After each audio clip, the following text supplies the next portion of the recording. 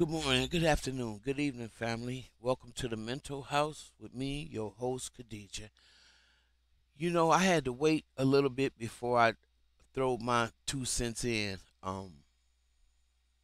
about the passing of the juice.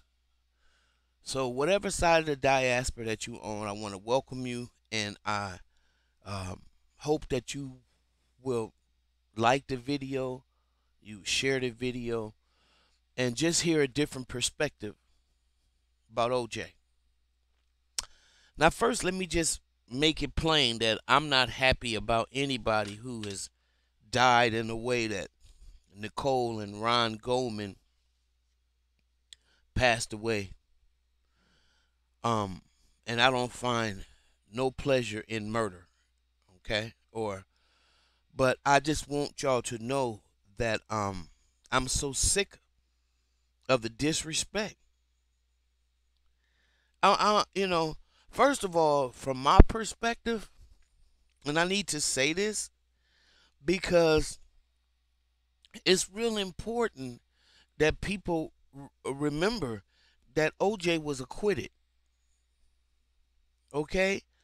And fortunately, there's a lot of people who would be acquitted of heinous crimes if they had the money power and star power that OJ had to hire good attorneys to walk him through his trial.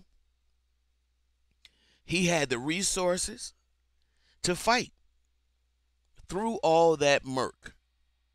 And so all of y'all want to be mad at him, but none of y'all want to be mad at Mark Furman, the racist cop who was unleashed on our community with his blackface wearing ass, who has talked more about his despicable attitude towards black people. And y'all don't have no smoke for him. Y'all smoke is for OJ. Well, I don't know if he did it or not. Okay? That's number one. I don't even know if he did it. Okay, so you can get mad all you want to. You can throw a fit. OJ, I'm one of the few people that's still alive to remember the juice in terms of his playing days. I think I was in high school. Nobody ran that football. Well, maybe Walter Payton. I don't know Earl Campbell, but Earl Campbell was probably the hardest. The just the enigma of a damn tree running down the gridiron that I've ever seen. But OJ was the smoothest damn running back I had ever saw. The way he ditched in and ditched out, and Walter Payton had a lot of semblances of the Juice. But Juice was an excellent football player, and I'm not gonna take that away from him.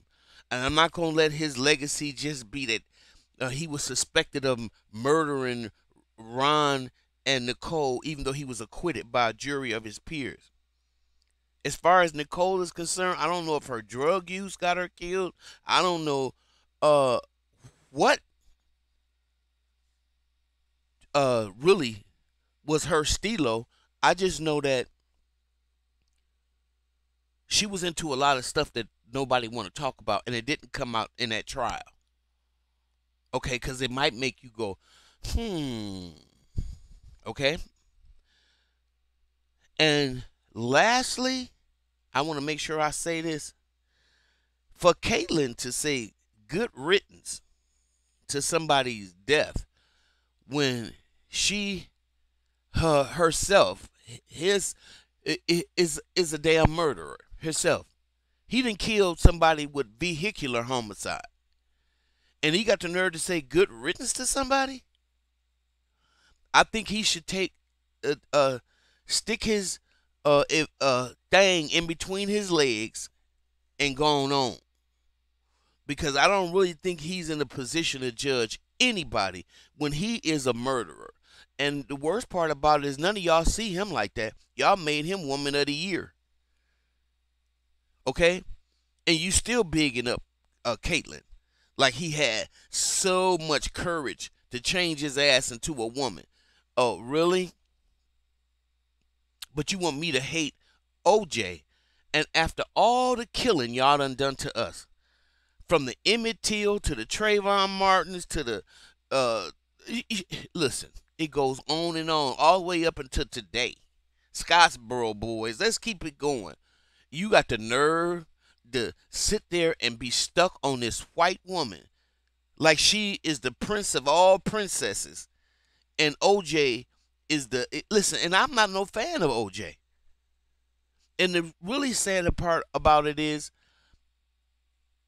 I hear a lot of black folks talking about because he had a white girlfriend. I don't hate nobody because of the color of they mate. How stupid is that? If he married a white woman, he married a white woman. He had a white black woman first, and he married a white man. It's not that. I mean, I wouldn't suggest that he did that, but that's what he did.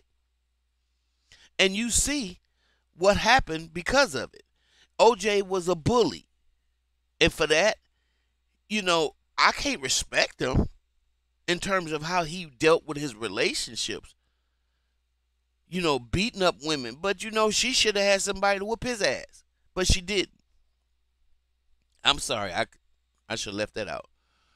But what I'm saying, y'all, is people seem to have their cuts and balances. They hate and non-hate verbally, but when it comes to Nicole Simpson, after all this time, 90, y'all still running around hating on OJ because of what happened to her.